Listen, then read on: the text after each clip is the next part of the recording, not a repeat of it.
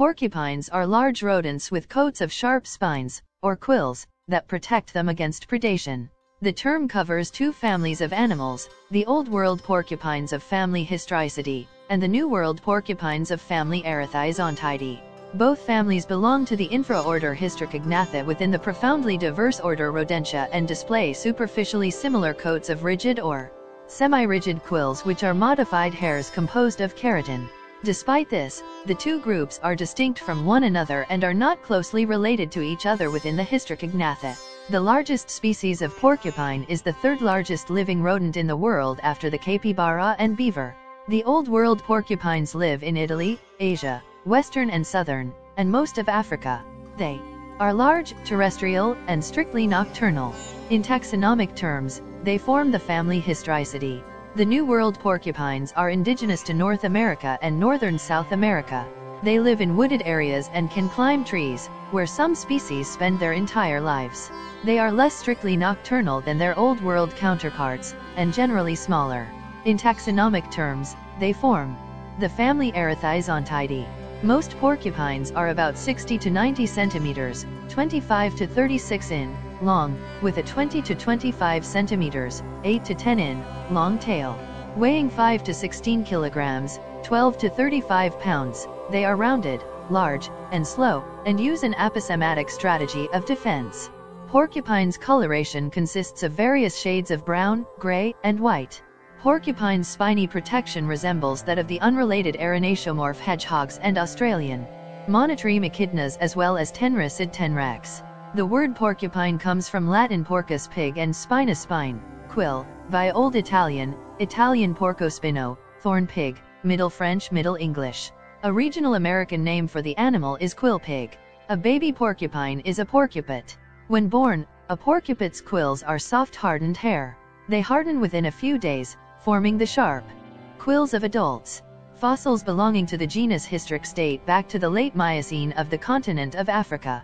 A porcupine is any of 58 species of rodents belonging to the families Erythizontidae, genera, Coendu, Erythizon, and Chetomes, or Hystricidae, genera, Atharurus, Hystrix, and Trichis.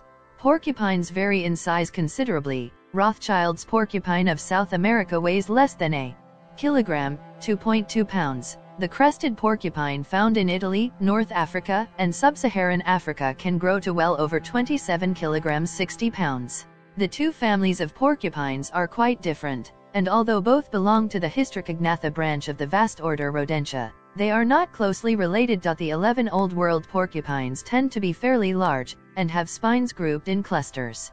The two subfamilies of New World porcupines are mostly smaller, although the North American porcupine reaches about 85 centimeters or 33 in length and 18 kilograms or 40 pounds, have their quills attached singly rather than grouped in clusters, and are excellent climbers, spending much of their time in trees. The New World porcupines evolved their spines independently, through convergent evolution, and are more closely related to several other families of rodents than they are to the Old World porcupines. Porcupines have a relatively high longevity and hold the record for being the longest living rodent, with one individual named Cooper living past 32 years. The North American porcupine is a herbivore. It eats leaves, herbs, twigs, and green plants such as clover.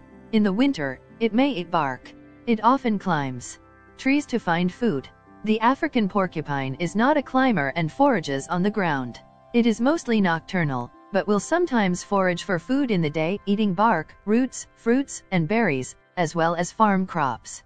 Porcupines have become a pest in Kenya and are eaten as a delicacy. Defensive behavior displays in a porcupine depend on sight, scent, and sound. Often, these displays are shown when a porcupine becomes agitated or annoyed. There are four main displays seen in a porcupine, which are quill erection, teeth clattering, emitting of odor, and attack. These displays are ranked from least to most aggressive. A porcupine's coloring aids in part of its defense, as most of the predators are nocturnal and color blind. A porcupine's markings are black and white. The dark body and coarse hair of the porcupine are a dark brown/black, and when quills are raised, present a white strip down its back mimicking the look of a skunk. This, along with the raising of the sharp quills, deters predators. Along with the raising of the quills, Porcupines clatter their teeth to warn predators not to approach. The incisors vibrate against each other, the strike zone shifts back and the cheek teeth clatter. This behavior is often paired with body shivering, which is used to further display the dangerous quills. The rattling of quills is aided by the hollow quills at the back end of the porcupine.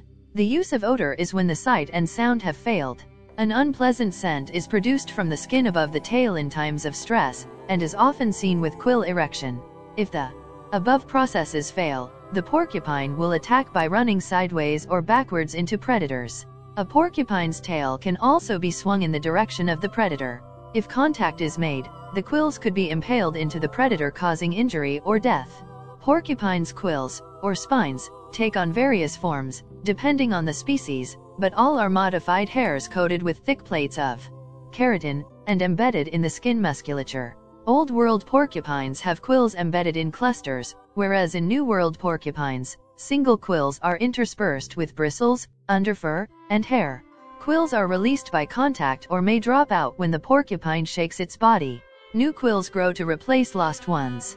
Despite what is commonly believed, porcupines do not have the ability to launch their quills at range. There are some possible antibiotic properties within the quills, specifically associated with the free fatty acids coating the quills. The antibiotic properties are believed to aid a porcupine that has suffered from self-injury. Porcupines are seldom eaten in Western culture, but are very popular in Southeast Asia, particularly Vietnam, where the prominent use of them as a food source has contributed to declines in porcupine populations. The naturalist William J. Long reported the taste of the North American porcupine as vile and malodorous and delightful only to a lover of strong cheese. With regards to a Maine state law that restricted the killing of porcupines to keep them available as emergency game for people lost in the woods, he noted, "It is undoubtedly a good law, but I cannot now imagine anyone being grateful for it, unless the stern alternative were death or porcupine." More commonly, their quills and guard hairs are used for traditional decorative clothing. For example, their guard hairs are used in the creation of the Native American porky roach headdress. The main quills may be dyed, and then applied in combination with thread to embellish leather accessories such as knife sheaths and leather bags. Lakota women would harvest the quills for quill work by throwing a blanket over a porcupine and retrieving the quills it left stuck in the blanket. The presence of barbs, acting like anchors, makes it more painful to remove a quill that has pierced the skin. The shape of the barbs makes the quills more effective, both for penetrating the skin and for remaining in place. The quills have inspired research for such applications as the design of hypodermic needles and surgical staples.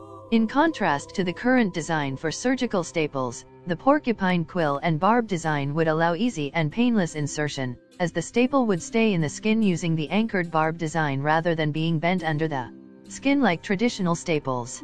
The porcupine is often used as a symbol of American libertarianism due to its natural embodiment of defensiveness and the non-aggression principle.